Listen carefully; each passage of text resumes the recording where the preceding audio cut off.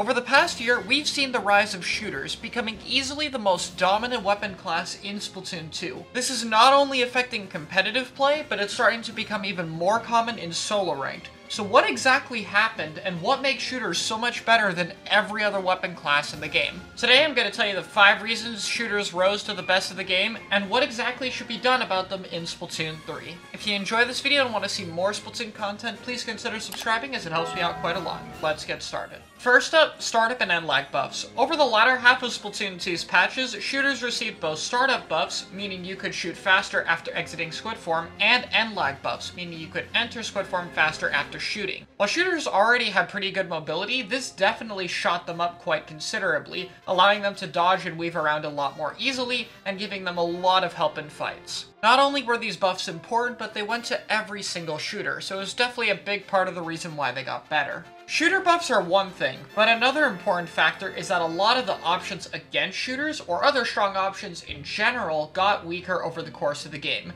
Some of the late game nerfs include Umbrella, Dually Sculptures, Bamboo, H3, Ballpoint, and a lot of others. So not only were shooters being made substantially better, but other good options were being made weaker, meaning shooters also had to deal with less strong counters. However, Splatoon isn't just about main weapons, it's especially about specials, and shooters are absolutely great against special weapons. The majority of specials right now are displacement specials, and shooters are really non-committal as well as having insane mobility, which makes them great against that. But even against non-displacement specials, they're pretty good. They're one of the best weapons at fighting opponents with ink armor, shredding baller because of their ink efficiency, and being able to break Booyah Bomb. With how Splatoon 2 specials are designed, mobility and non-committal nature of shooters just gives them a huge edge over their competition. And if that weren't enough, there's another aspect that makes shooters really good with specials, which is the fact that they're very good at spamming the crap out of them. Shooters in this game have plenty of paint output, low points for special, and good ink efficiency, meaning it's really easy to just spam a high amount of specials. Remember those few weapons that are good against shooters? Yeah, shooters don't have to bother fighting them, because a K-Shot can just get 10 missiles a game, a Jet can get 12, a Junior can get 10.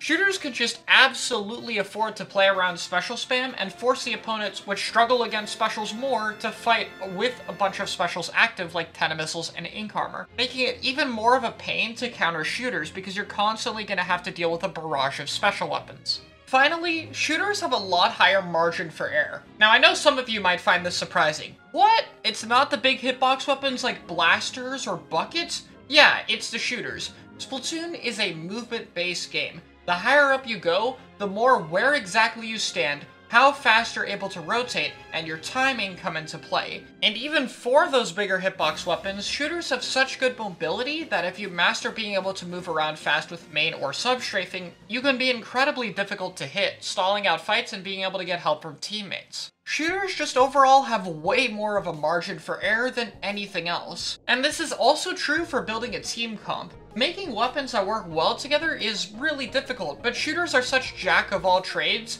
that it's really easy to just run 4 of them, play around specials, and take fights together. They're one of the simplest meta comps to run in Splatoon's entire history.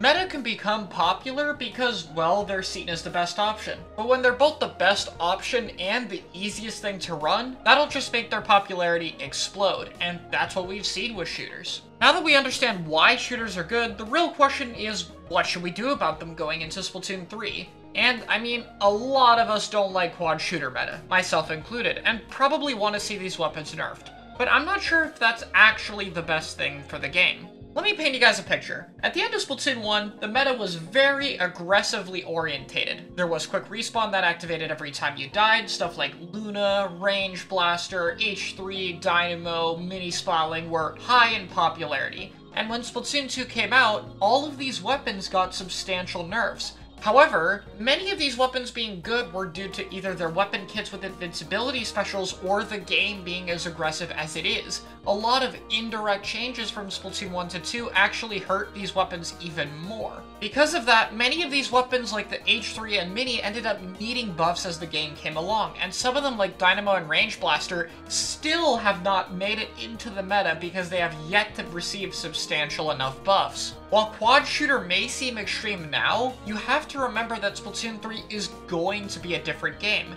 and indirect changes may already be nerfing quad shooter. So as much as it can seem like it would be great to just nerf these weapons, I really don't want shooters to suffer the same fate as Splatoon 1 top tiers. Trust me, I'm a range blaster player. I know how that feels. But outside of that, there's a bit of another problem, which is too many nerfs. As I've said before, part of the reason shooters rose to popularity is because a lot of other options got weaker. If we tone down shooters, we are just continuing to make the main weapon power lower and lower, which, as we've seen with Splatoon 2, has already led to a more special spam-orientated game style. On top of that, nerfs just suck. Having your favorite things get weaker over time is just not a great feeling. Buffs can absolutely add to your experience and are much more of what we should be getting in comparison, so it would be much better for Nintendo to buff other options rather than nerfing shooters. Now, I could be wrong about this, and even if we see some ideal Splat 3 changes, there is a possibility shooters may still need nerfs. But if that's the case, I think we'll find out a few months into the game's launch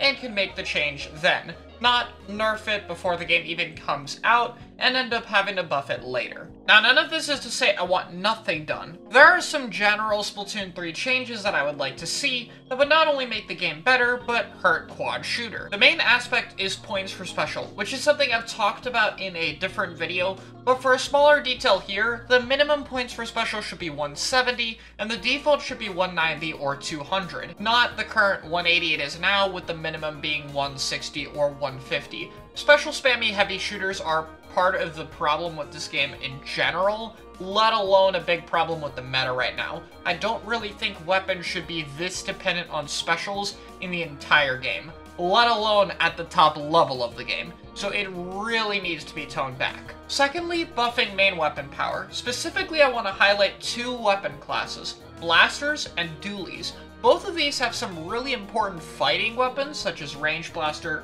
Luna, Beluga, or Tetra, and these work well not only as shooter counters, but as really good options to pick more fighting-heavy comps. Building comps around more aggressive weapons is really hard in Splatoon 2, but if there's a bit less special output and these weapons are a bit better, say blasters not having jump RNG and main power-up damage up not ruining every dualie's existence, then it would be a lot easier to run comps that counter shooters and force them to take more fights with main weapons. Honestly, I think those two changes are really all that needs to happen. Of course, I could be wrong. We don't know enough about Splatoon 3 or the direction they'll go to say otherwise, but I think it's a great start to go there, and then we can make changes based on how things look. Will this be fixed in Splatoon 2? Probably not. Maybe if we get lucky, Nintendo will add some points for special nerfs to shooters to at least make it a little bit easier to counterplay, but I don't really see too much changing, and I don't have a huge issue with it since I do want the devs to focus on the third game. But let me know your thoughts on shooters and the current meta, and I'll see you all in a future video.